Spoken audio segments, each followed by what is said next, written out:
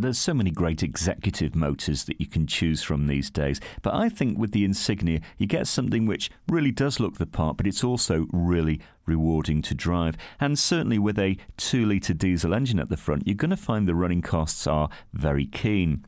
Now this is the sort of car you want to consider if you spend a lot of your life on the road, maybe tearing up and down the motorway. This is a comfortable cruiser, and it's not going to break the bank when it comes to running costs.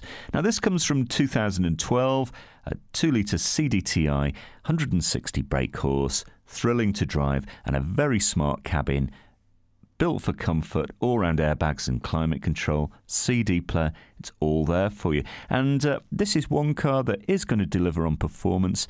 Fuel economy very good, about 55 to around 65 mpg. Well, we've currently got about 1,400 cars on our super site at Winsford right now, so when you come down you might be a bit sport for choice.